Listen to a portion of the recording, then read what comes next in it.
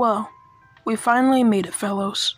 We finally made it into the fourth entry in the Evil Dead franchise, aka the Evil Dead remake.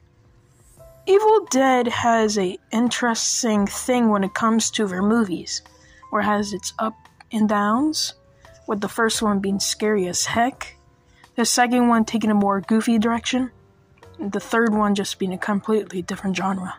And now, since we're in the fourth entry, is this as good as the last? Heck yeah!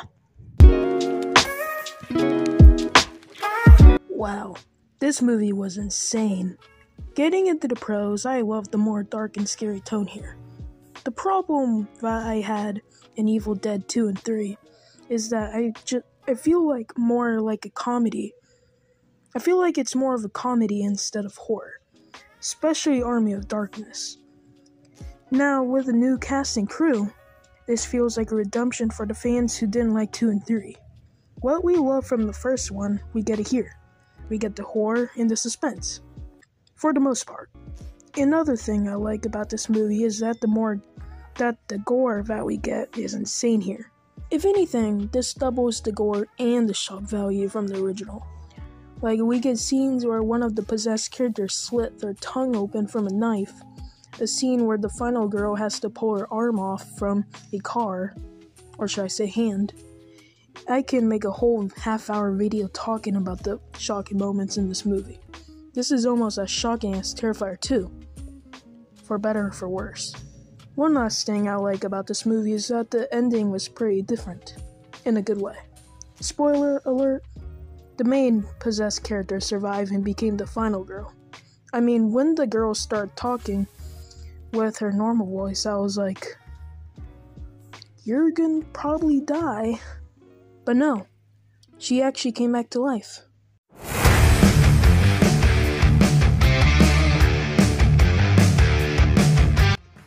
Now, I would say this movie is really just perfect and is a perfect remake, but I can't. Getting into the cons, I don't really have much to say that I don't like in this movie, but one of the things is that I hated the main character in this movie. I mean, I'm glad he finally got a redemption and he kind of sacrificed himself in the end, but he was just hateable and he just felt like the stupidest character out of all of them in this movie. But, like, he was just stupid and hateable, and yeah, I'm just not a fan of him. One last problem I have with this film is that this film is missing the fun and the charm from the originals. Like, I appreciate the dark and scary tone that's kind of like in the first one, but at the same time, one of the things I loved about the last couple is some of the more sprinkles of humor and, like, fun and charm, especially with Bruce Campbell. That would be in the other movies. I mean, I know he's in this one, but like a brief 2-second cameo. But yeah, those were my overall thoughts on Evil Dead 2013. I like this movie. I mean, it's not the best, but it's definitely one of the best horror remakes of all time. And if I would rank this, it would be high up on my list. Period. But yeah, I'm gonna end this video now. Evil Dead Rise is coming out in fact, it's actually coming out tomorrow.